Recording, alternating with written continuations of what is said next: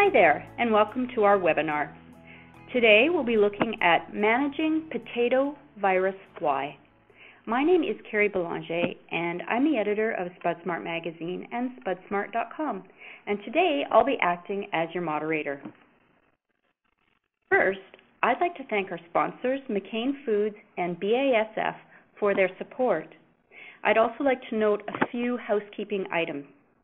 This webinar is being recorded and will be made available on Spudsmart.com following the event. For audio quality purposes, all microphones have been muted, with the exception of the speakers. But we do welcome your input. So if you have a question or comment, please share it in the chat box at the bottom left of your screen and let us know to whom your question is directed. Today, we have two speakers who will talk about managing potato virus Y. Dr. Mathuresh Singh is the Director of Agricultural Certification Services for Potatoes, New Brunswick, and McRae is a Technical Service Specialist for Insecticides and Horticulture Products at BASF Canada. We'll be starting with Mathuresh, who will talk about how to plan today to manage PVY, also management tools for PVY, what challenges growers are facing with respect to PVY, and new tactics researchers are developing to fight PVY. Then we'll hear from Anne, who will talk about a product currently being reviewed for registration for the control of piercing and sucking pests, such as aphids. Now we're ready to begin with our first speaker, Dr. Mathuresh Singh. Please begin, Mathuresh. Thank you, Carrie. Welcome everyone on this webinar on planning to manage PVY. It's kind of a little late in season, but anyway, it's never hurt to have more knowledge for next year. So my talk is divided into four different sections, as Carrie mentioned. We'll be talking about first the major consideration in PVY management plan, and then what are the different tools for PVY management, and then what challenges growers are now facing with PVY, and what the research being done to mitigate those risks.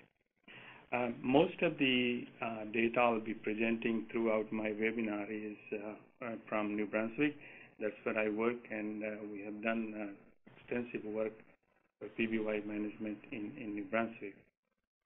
So what are the major considerations in PVY management plan? PVY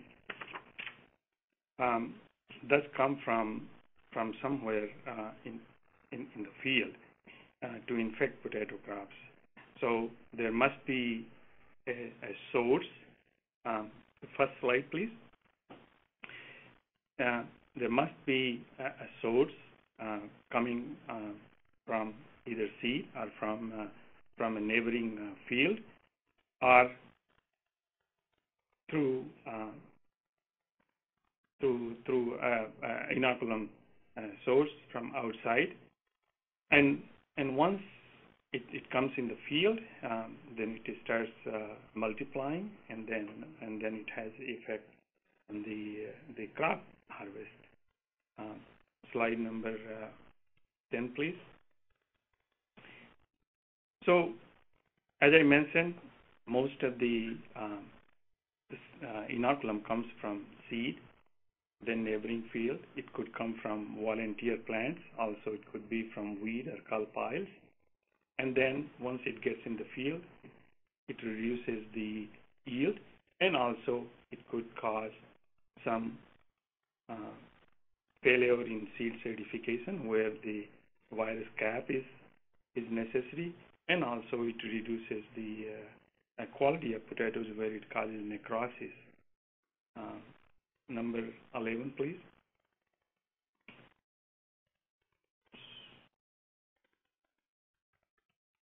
So if some of you can see the slide here, the table which I have, that's based on New Brunswick data from almost last 8-9 years. if you see in 2011, we had only 35% seed, which was between 0 and 1%, and last year, up to 2017 crop, we got to almost close to 92%, and so that happened because of implementation of a post-harvest testing program, and also our growers started using extensive management tools, which we'll discuss later on. And because of planting clean seed, our post-harvest testing has been giving us very good results. Slide number 12, please. So if you see the next slide, you can see the green graph there, which indicates that from 2009 up to 2017, that line has been going, and that indicates the amount of clean lots tested in New Brunswick. If you see on right-hand side in the table, we have been testing somewhere from 500 up to 700, depending on what year it is, lots. And in 2009, we had average PBY close to 12%, but in 2016, it got to only 0.43%. In 17, we had a little blip, which went up, but then we're hoping this year should go down. So if you see from from 2009 to 2017, the more than 1% of PBY which were planted before has gone almost 7 times lower than what it used to.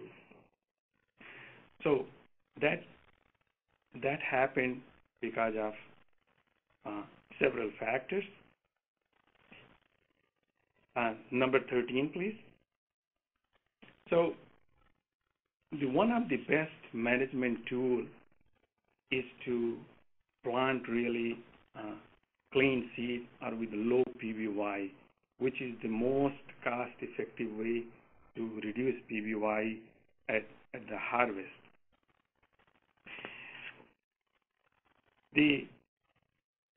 So this planting low PBY strongly reduces PBY at harvest, and given the yield effect of PBY, the risk of failing seed certification, where cap is required, for example, like in New Brunswick, you cannot plant more than 4% PBY, or for example in PEI, you cannot plant more than 3% PBY.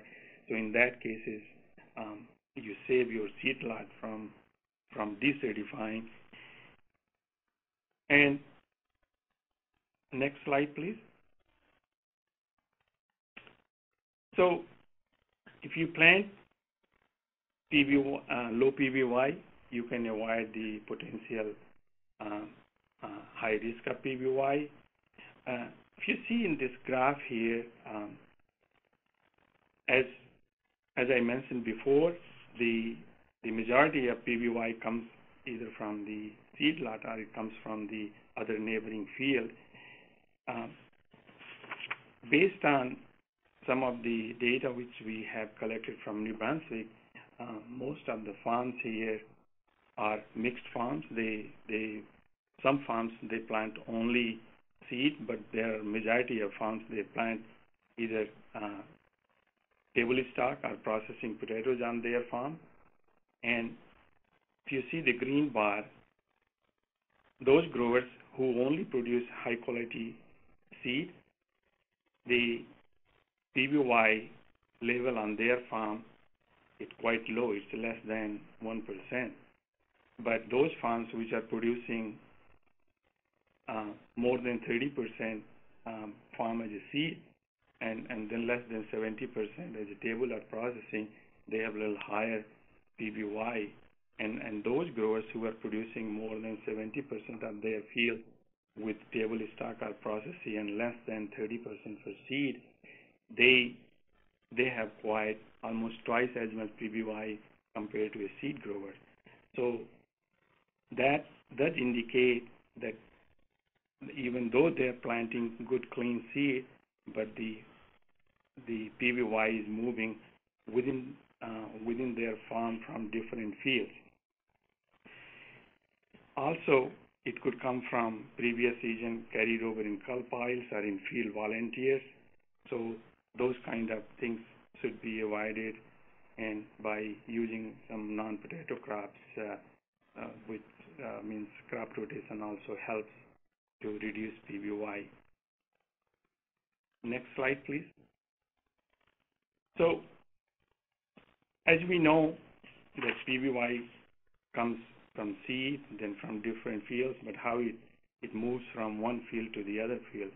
So aphid is one of the main vectors for the transmitting of PBY, and there are almost 20%, 60 different species of PBY. Aphids has been reported to carry PBY. They all transmit PBY at different degree, but most of them they can carry PBY.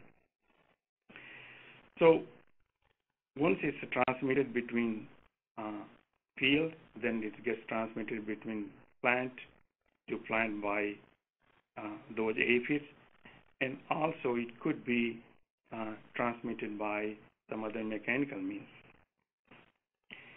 So the managing aphid between these potato fields and plants, we have done extensive work on horticultural mineral oil, or you can call it mineral oil, combined with insecticide spray, which will reduce the PBY transmission. If you read in literature, as such, PBY for PBY management, insecticide spray alone is not very effective. But we have found if we combine mineral oil with insecticide, it could be very effective. Next slide, please. If you look at this graph here, we did some work in 2010 and 11, collected several aphid from different fields, and they were tested using PCR procedure. So red line indicates that these are the number of aphids which were already infected with PBY, or they carried PBY on their mouth part, and the blue line indicates that's the total number of aphids present during the season, and the yellow bar in between, that's where the peak number of aphids were present. So if you see very early, the aphids can carry PBY, and then they can infect potato crop before even some of the plants are emerged. This yellow bar indicates that that's where most of the growers used to start their spraying program with either oil or combined oil and insecticide, and that's close to almost 50% plant emergence. So now, based on this data, we started recommending to our growers that they should start spraying crop when there is 20 to 30% crop emergence, or even earlier whenever they can get in the field. Next slide, please. So if you look on this slide here on right-hand side, there are 6 different graphs there, and what it indicates that we had 6 different fields, and those 6 different fields were sprayed with oil and mineral and insecticide 2 different times. The top 3 were where the spraying was done on June 29th, and the bottom 3 were where spraying was done on June 15th. And if you see the difference between those two, within 2 weeks of the oil application, the earlier field where spraying was done on June 15th, the amount of PBY is almost half than what is in the other fields. Even though some of these fields, when they were planted in June, they had a lot more PBY in those fields, but it's still because of the early application of insecticide and mineral oil, the spread of PBY was quite low.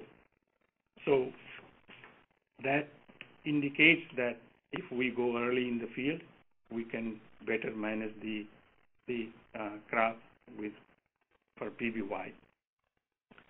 Next slide, please. So since we started working on this problem in New Brunswick, the frequency of oil also is very important.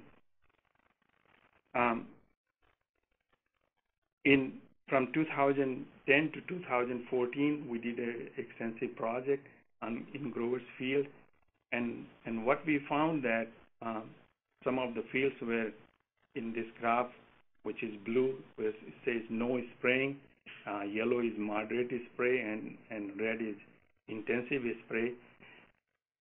Blue means those fields where most of the fields were processing crop, and moderate spray were seed crops, and also intensive spray were the seed field. So in moderate spray, most of those growers, they sprayed 6 to 7 times or 8 times, but in intensive spray, those fields were sprayed 12 or 13 times combined with oil and insecticide. And most of this oil was used as a tank mix, and it ranged from 1.5 to almost 3 liters per acre, but average is somewhere around 2 liters. As you can see, from 2010 to 2014, from 2013 and 14, most of the growers started doing extensive spray, and amount of PBY, if you compare from 2010, has gone down quite a bit in 2014. And also, so that data we collected from the growers field, and then we took that and did a replicated trial for 3 years, and we used 2 different oil regimes. If you see the bottom graph there, you can see there is no spray. That's a control. We had close to almost average 10% PBY in those control fields, and insecticide only was not too far behind. So this indicates, as I mentioned before, insecticide alone does not really help to manage PBY. But where insecticide and oil was combined, in one case, there was 1.5 liter oil sprayed all through season, and in other case, it was 3 liters started, and then after 5 application went back to 1.5 liter. And you can see there was a huge difference between the no control or insecticide, and also mineral oil alone affects the PBY transmission, as it was quite lower than only insecticide. But when it's combined with oil and insecticide together, the results are better. And some of the insecticide which we found was quite effective. One is it belongs to lambda xylothrine, that's usually called a silencer, or also it's called Matador, and Belief, and some other pyrethroid. And the silencer is quite cheap insecticide, and it's very effective for the management of aphid along with the oil. Next slide, please. So those are the different management tools which based on the chemicals, but there are also the other means of controlling PBY. So really, what challenges growers are now facing with PBY? PBY is not one virus, but several other strains. Before, everybody knew as a common strain like PBYO, which causes severe mosaic symptom. But now there are 3 major groups of strains are one you can call common strain, or one is necrotic strain. And within necrotic strain, there are two different strains which are very common. It either is a PBY NO type or N Vilga type, and the other one is NTN type, which causes the necrotic spot on the tubers, which you can see on the left-hand side. This variety is cellulose and acicellose, and where these necrotic rings are very prominent. And on the leaf panel, you can see there's a Ranger russet, and those three different strains, they cause three different kind of symptoms there. So many of these strains, they can cause different kind of symptom depending on what variety they are present in.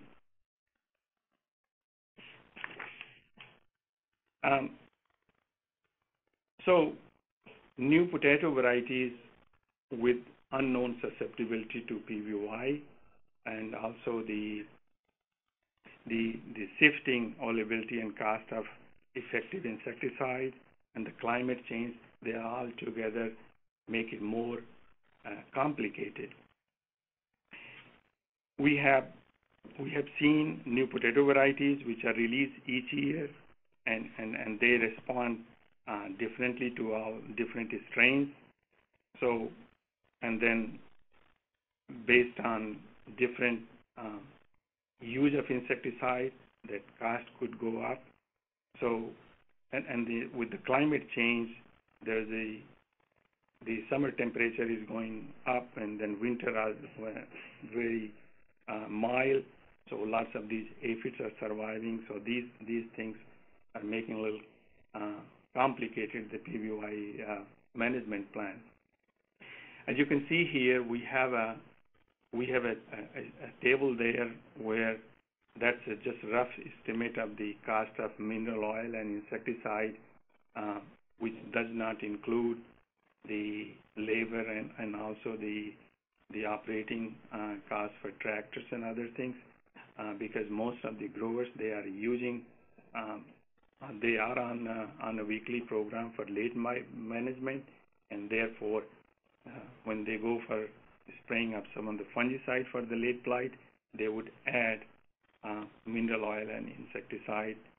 So roughly it comes to about, depending on how many sprays are being used, it could be up to $350 an acre. Next slide, please. So recently we have just finished a major project which was funded by Science Cluster through CSC from Agriculture and Agri-Food Canada, and it was supported by different provincial organizations from BC, Manitoba, Alberta, Quebec, New Brunswick, and Ontario, where we did screen some of there are 30 varieties we screened using different strains which we had collected from all over Canada, and also we did some field work where the previous thing which I explained to you about the insecticide and oil management, and also at the same time we explored the possibility of mechanical transmission during the cultivation. And so within those 30 varieties, what we have found is there are different range of symptoms, which I'll explain to you in the next slide. But this, where we found the tractors when are being used for the spraying of some of these are being used for the cultivation, there are some mechanical spray taking place in the field.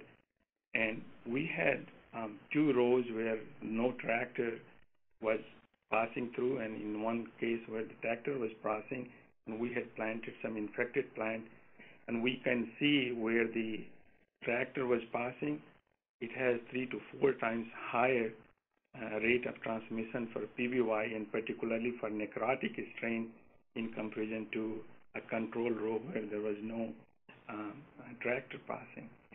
So that explains some of the things where even if you plant low PBY, it could be transmitted by aphid, but as well as with the tractor as a mechanical transmission.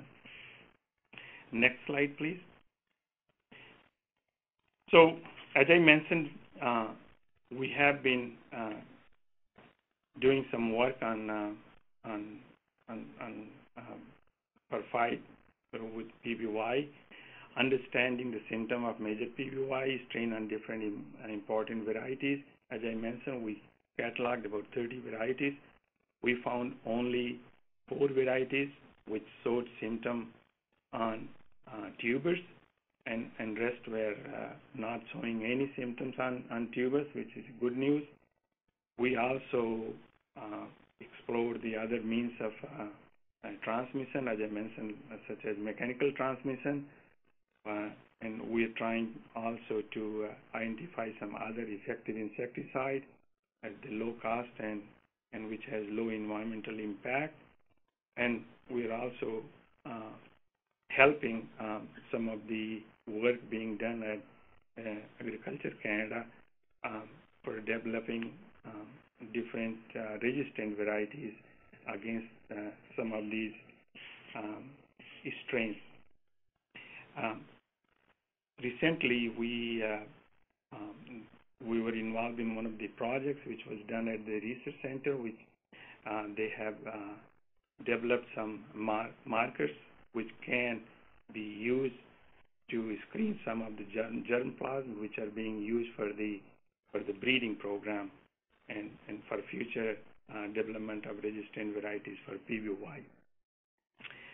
So with this, I'll just summarize and emphasize that most of the work we have done in New Brunswick and also in Manitoba has been on the management of PBY using mineral oil and insecticide, and we have found it very effective in 2 different environments such as Eastern and Western Canada. So with that, next slide please, I would like to acknowledge some of the help we received for doing this collaborative project. It was mostly supported by Agri-Science Cluster program through CHC, and also enabling agricultural research in New Brunswick and different collaborators from British Columbia, New Brunswick, and EI, Manitoba, and Alberta. Thank you. Thank you very much, Mathuresh. If anyone has questions for our guest speakers, please type them in the chat box at the bottom left of your screen, indicating what your question is and to whom it is addressed. Both of our speakers will have an opportunity to answer questions at the end of the next presentation. So in the next segment, Anne will talk about a new product from BASF. Take it away, Anne. Thanks very much. Hello, everyone, and thank you for listening in today. I'm going to take this opportunity to give you a brief introduction to BASF's newest insecticide, Safina, which we believe will be a powerful new tool in the management of PBY. Safina insecticide's active ingredient is called Insecticides. It is currently being reviewed for registration in Canada for the control of piercing and sucking pests, the key pests being aphids. Safina is on track to be registered for the 2019 season for use on both soybeans and potatoes. Two of Safina's key characteristics are the quick onset of feeding cessation and its extended duration of control. As was mentioned in the previous presentation with Dr. Singh, the primary problem with aphids in potatoes is that they vector pathogenic viruses such as PVY. Secondary to that, aphids, when in high numbers, can cause wilting damage by sucking nutrients from foliage and stem tissue. By stopping aphid feeding quickly with Safina, we can reduce the risk of spreading harmful viruses like PVY and limit feeding damage for up to 21 days. The following is a close-up view of aphids feeding. The time at the bottom is in minutes and is sped up to show you how fast-acting Safina can be. As you can see, the timer is counting down. At the 0 mark, both Safina and the competitor insecticide are applied. One of the concerns that potato growers have in managing PVY is that many of the insecticides available to them work very slowly, giving more time for aphids to feed and spread the virus. I've heard this said once that aphids can't walk and chew gum at the same time. A moving aphid is not a feeding aphid, but a stationary aphid is a feeding aphid. The video shows how quickly Safina takes effect, around the 11-minute mark. So most likely, when spraying your potatoes, it will be working before you have even left the field. This speed of activity is a benefit in the management of PVY. If an aphid cannot pierce the leaf, it cannot spread the virus. Safina will control both green peach aphid and potato aphid, both of which can be responsible for carrying PVY. Safina can offer extended control for up to 21 days because aphids are affected both when they come in contact with Safina, when it is sprayed on them, and when they ingest it from the leaf tissue. In this graph, although it is only one trial, it does illustrate the added control from Safina both early in that first week after application and by the 3rd week after application, providing you with extended protection from aphids and the viruses that they carry. Safina is a neuromuscular disruptor in a new chemical class with a unique mode of action. This adds another tool for resistance management, as there is no cross-resistance to any other insecticides. This will allow potato growers to prevent the development of resistance or to manage populations that have already become to develop tolerance to other chemistries. There are approximately 30 IROC insecticide groups that can be broken down into 3 major classes. The first are neuromuscular disruptors, second, respiration disruptors, and the third is insect growth and development regulators. The first 2, neuromuscular and respiration, are fast-acting. Usually you see their effects within the first 24 hours. Growth and development regulators are slower acting, taking more than 24 hours to affect the insect pest. Safina, as we saw in the video, is fast-acting and is a neuromuscular disruptor. So Safina's unique mode of action is not a neonic, pyrethroid, carbamate, or organophosphate, but is in a group called pyropenes and is the first to be classed in subgroup 9B. Safina is a chordotonal organ TRPV channel modulator, which is a bit of a mouthful, and you're probably wondering what that even means. Basically, chordotonal organs are responsible for sensors in the antennae, mouth, legs, wings, and thorax. They provide insects with their senses of hearing, orientation, balance, and coordinated movement. When an aphid is exposed to Safina, sensory neurons send continuous and misleading signals, so the brain cannot detect sound, gravity, or body movement. The aphid will have odd sporadic movements, appearing drunk or dancing around, making it unable to pierce the leaf to feed and will eventually starve. So not only is Safina fast-acting, and has a unique mode of action, but it also has a very low impact on predatory and parasitic insects, such as lady beetles. By protecting our predatory insects, we leave them still available to move to other fields or to come back again and help us manage aphid populations later in the season. What makes Safina an excellent resource is for your integrated pest management programs. Okay, I'd just like to thank everyone for hearing our brief review of Safina, and if anyone has further questions on Safina, please feel free to send me an email at ann.mcrae@basf-eggsolutions.ca, or if you're looking for more information on some of BASF's horticulture products, you can check out the website at eggsolutions.ca/horticulture. And thanks everyone for joining us. Well, thank you very much, Anne. Our speakers have provided some excellent information today, but I'd now like to invite the audience to ask questions of our speakers. Please type your questions into the chat box at the bottom left of the screen. In the meantime, I have a question for Mathuresh. What is troubling about the rapidly shifting PVY populations from the PVO strain to new recombinant strains? There are several things like symptoms of newly dominant strains like PVY-ENO or Wilga type or NTN is typically more cryptic than PVYO, what growers used to see as a strong mosaic symptom.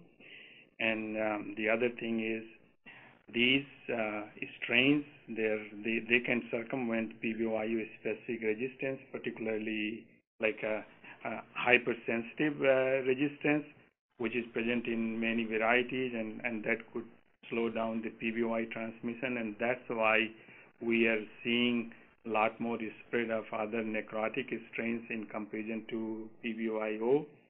And also PVY-NTN and some of the other strains of ANO or Wilga type that can cause the tubal necrotic symptom in varieties, and that can make the whole crop as unmarketable. Thank you, Mathuresh. Anne, what is the significance of this new insecticide to producers as a tool for managing PVY? I think the biggest significance is how fast acting it is. I think with the spread of PVY, basically when the aphids pierce that leaf and are feeding, they can spread that virus. So the faster we can stop them from feeding, the better, and the better we can control PVY. So I think fast acting along with some resistance management, because it has a unique mode of action, I think all of these things are really significant with Safina. Thank you, Anne. Mathuresh, where have the more necrotic strains of PVY been showing up in Canada? Based on some of our work in the last few years, we collected some samples from Western Canada and Eastern Canada, and really before I say for Canada, I'll say like in all over the world, everywhere the necrotic strains are spreading faster than the common strain, and common strain of, PVYO is almost disappearing. So what we found is in Western Canada, we're finding more ANO or Wilga type of strain, and in Eastern Canada, we're finding more NTN type of strains, whereas in US also, these NTN and Wilga type are spreading faster than the other strains in most of the states and in the province, as I said, in Canada.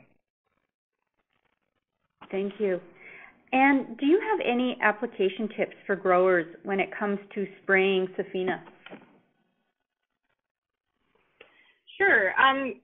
So Safina is translaminar. So that means when you apply it to the leaf, it will spread from the top to the bottom.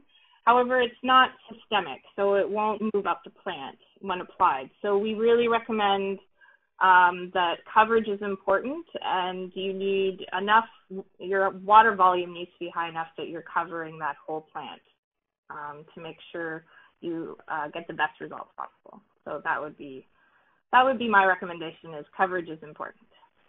Thanks. Thank you, Anne. Mathuresh, what is the most important thing growers can do to prevent yield and quality loss from PBY? The first and most important thing is really planting good, clean seed or with low PBY seed. And also, as I mentioned, the extensive program of using mineral oil and insecticide has really worked in our case in New Brunswick, and also based on some of the trials we did in Manitoba. So if they start spraying their crop early, when there's 20 to 30% crop emergence, earlier the better, and that way you can protect your entire crop. So when I say it's 20-30%, that means your crop is still like 20% was exposed, but then you can prevent your 70 to 80% of crop. And but if you start those sprays later, like after 50 or 60% emergence, then your 50 or 60% crop were really exposed to PBY infection in the beginning. So those are the two really most important things growers can do now to reduce the yield with PBY. Thank you, Mathuresh. And why is it important to protect this new chemical class and its unique mode of action? I think it's important for us to protect as much as we can all of our chemistries by rotating these chemistries, and especially with this new mode of action, if it's an excellent tool for PBY management. If we sort of abuse what we have by overusing it, then we don't get to use it as long as we could. So I think protecting all of our chemistries by making sure we're rotating our groups, that it's extremely important. Thank you, Anne. Mathuresh, will the recent PMRA decision on lambda cyhalothrin impact growers' ability to control PBY?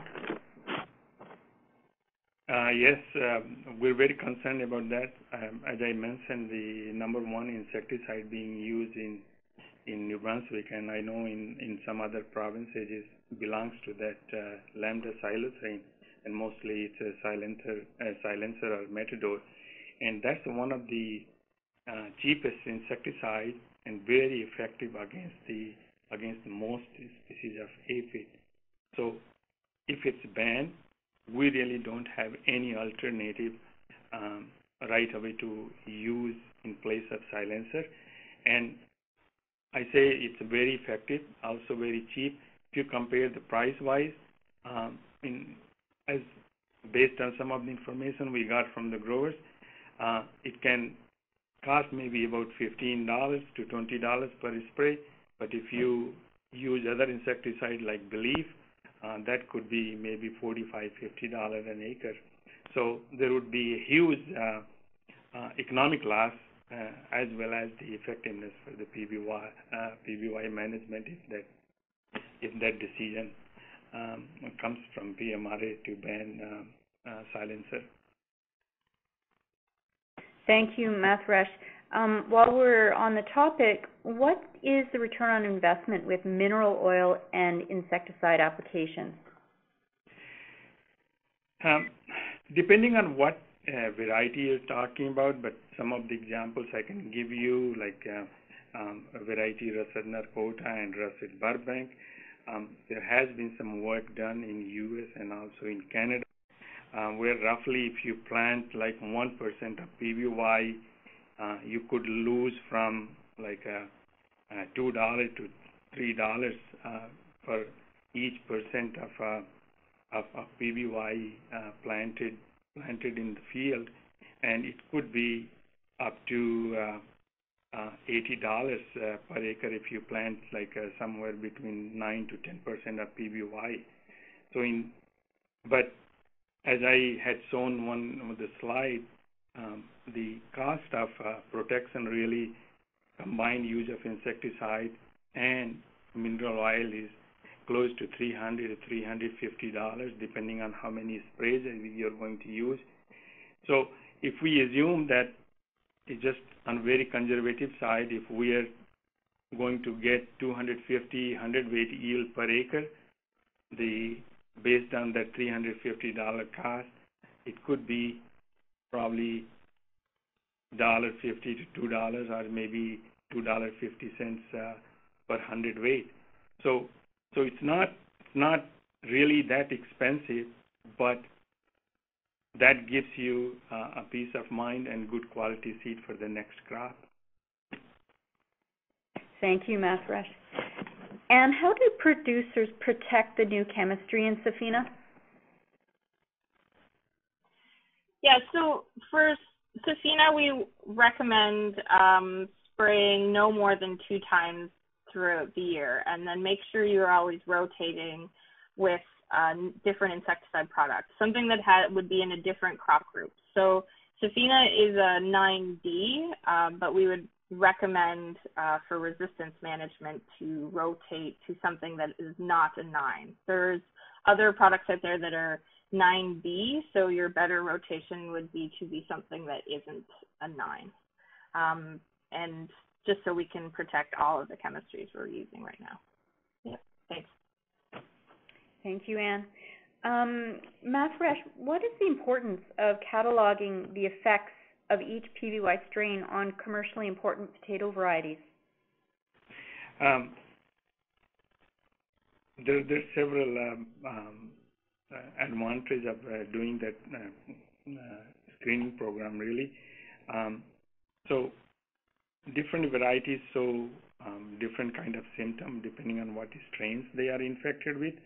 So, for example, like most of the varieties before, when common strain was present, they used to show good mosaic symptom. But with the novel recombinant strains, these varieties are showing very cryptic symptom. So, based on the number of varieties which we did, close to 30 varieties, we selected most of those ones from different provinces where they were grown at large scale. So now we know that which variety shows what kind of symptom, and whether some of those varieties, if infected with the necrotic strain, whether they show symptom in the tubers or not. So we have produced a book, and also we will be putting that information on our website, and also it will be linked to CHC website. So growers, they are interested, they can go, or people can go and look at that link and see which variety produces what kind of symptom. And also we have calculated the yield loss based on primary infection and also secondary infection when the infected tubers are planted. So cataloging those varieties with these strains gives us the wide range of knowledge on symptom expression, yield loss, and symptom expression in tubers also. Thank you. Mathuresh, what progress is being made by researchers and breeders in their search for resistant varieties?